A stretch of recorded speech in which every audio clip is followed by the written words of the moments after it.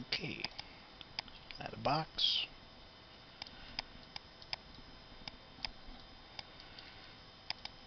Give it some legs, little discs here.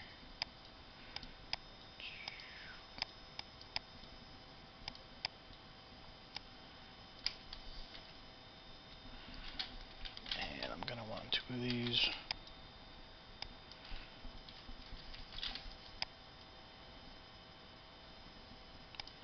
So just copy paste.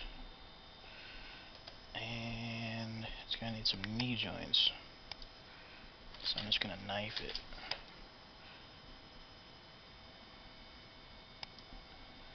Shift K.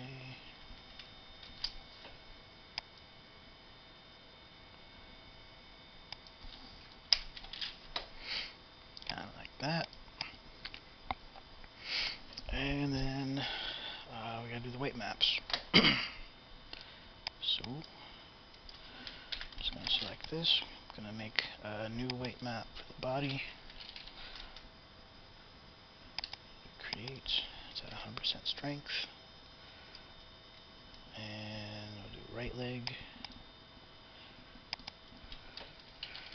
Right thigh, actually. Oops. Just put that back. This would be the right knee.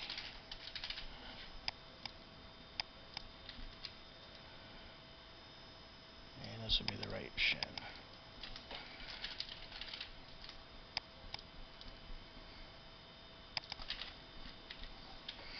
And you can see the weight shading over in the perspective window. I'll do the same for the left.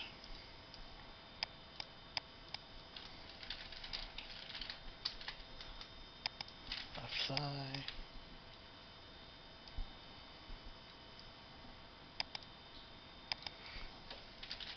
Left knee.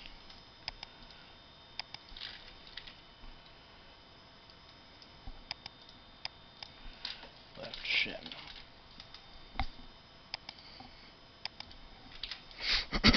These all seem to come out okay. Add some skeletons. And another layer, just so it's easier to click on everything. And go to setup, the setup tab to create skeletons. I'm just gonna do one leg. So start there. It should actually be up a little more. I don't know. It's gonna look stupid no matter where I put it, so I guess it doesn't really matter. That'll be the thigh, that'll be the knee, that'll be the shin. And that is not inside the model at all. So I'm just gonna move these over.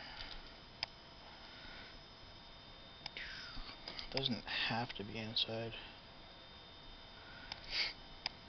but it makes more sense that way.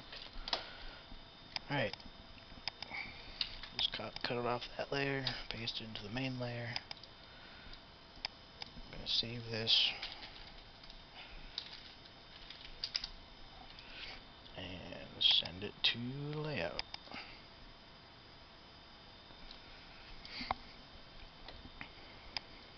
Here's our model and layout. And I'm going to go over to the scene editor, do the classic scene. Oops, yeah, first I got to create skeletons. So I got to go to setup and convert the skeletons into bones over here. Click, classic scene editor, and here everything is bone 1, bone 2, bone 3. So bone 1 is going to go on the left thigh, the weight map for the left thigh. We turn on the use weight map only, and do the same for the knee, map it to that. Bone 3 goes to the shin, left shin, weight map only, and everything should work. Now let's try it out. Oops, this thing already has gimbal lock, so if I hit Shift P, Oops, yep. There it is. I reset the pivot. Cleaned it up. I'm gonna do the same thing for all these. And here we go.